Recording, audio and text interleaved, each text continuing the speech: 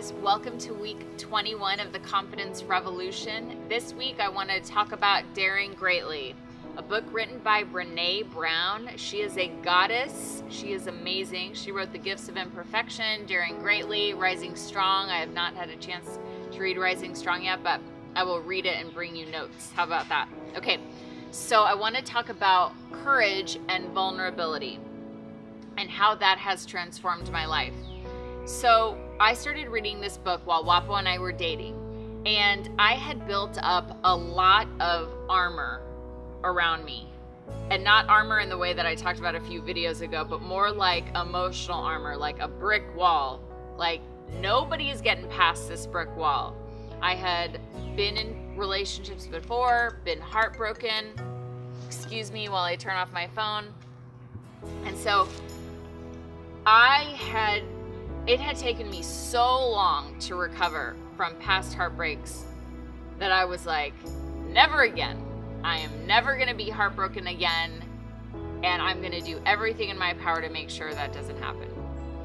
The problem with that is that the more you guard your heart, you don't experience pain, but you also don't experience as much joy. It sucked. I was not feeling things as richly or as deeply because I had all this armor up. I always envisioned myself like in the Batmobile and like covering all up. Nobody was getting in.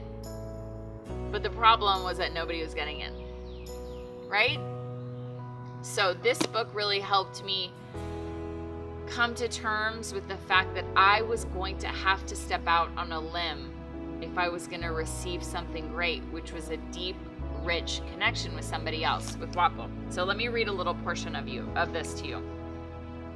Merriam-Webster Dictionary defines vulnerability as, it's derived from the Latin word vulnerare, meaning to wound.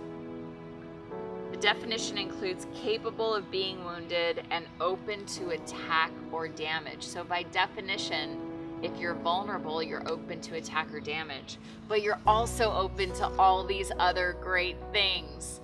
It creates much deeper relationships. It creates a love that is palpable when you're so connected with somebody because you've opened up to them, because they have seen the real you, right? We all have the us. Okay, raise your hand if you act a certain way if you're alone in the house versus if you act a certain way if someone else is in the house with you. Anybody? Right? Sometimes we eat the weirdest things. Just weird old combinations of food when we're alone, but when we're with somebody, we feel like we need to have a vegetable and a piece of meat and a piece of potato, right? But when we're alone, we eat like Cheerios standing up, maybe a little of this, maybe a little of that, maybe a beer after. It's like when we're alone, we're ourselves. How many people have seen the real you? Right? The goal is to be fully seen because you're lovable. And once you're fully seen, you really feel, gosh, I want to use the word magical. It feels really good for the alone you, for somebody else to know the alone you. All right. So you're like, that's great, but I don't need a new husband. I don't need a new wife. I'm fine. Okay. But could your relationship be a little richer? Could you strengthen it a little bit? Could you maybe be more honest with your girlfriend? Could you maybe be more honest with your mom? Right? About who you are, your hopes, your dreams, your fears. So this is how you do it. You start and you take tiny little steps. So in December last year, I was really feeling not so good. I really had a lot of social anxiety, and I had a hard time going out in public and meeting new people. Moms groups, playgrounds, things like that. It was not good. I was in a very shy place for some reason, and not just shy, almost scared. But I just started forcing myself to walk up to somebody and say, hi, I'm new to the neighborhood. Nice to meet you.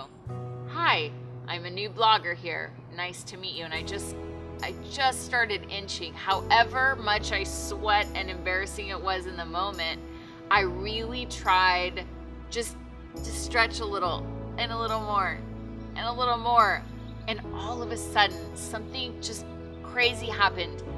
It went from me needing comfort and love and security to being able to give it. I had enough to give. I didn't need the help. I could go offer some connection to someone else. I was less afraid of connecting and more focused on helping others connect. Does that make sense? So I'll give you a tiny example of my big courageous journey.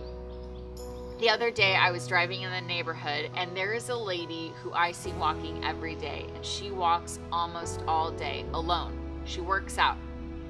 And I thought, I've never seen her walking with anybody, and I thought, I'm gonna be her friend. I wanna offer some friendship to her. I wanna offer some kindness to her. And I have always wanted to do it.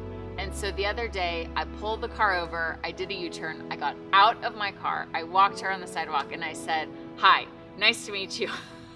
I said, I know this is weird, I'm not dangerous.